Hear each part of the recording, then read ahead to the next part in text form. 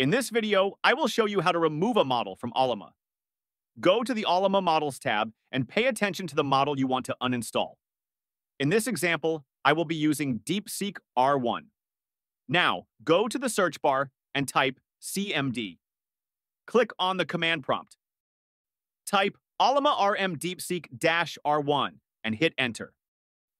The prompt will say deleted Deepseek R1. While this will work most of the time, sometimes it just doesn't delete it at all.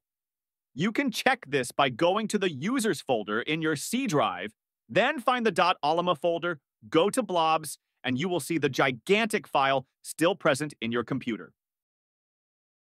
This can be confirmed by going back to the command prompt and type Ollama run Deepseek-R1. So, you need to go back to the blobs folder to locate the model you want to delete. It is recommended to back up your models into a separate folder just in case you want them back.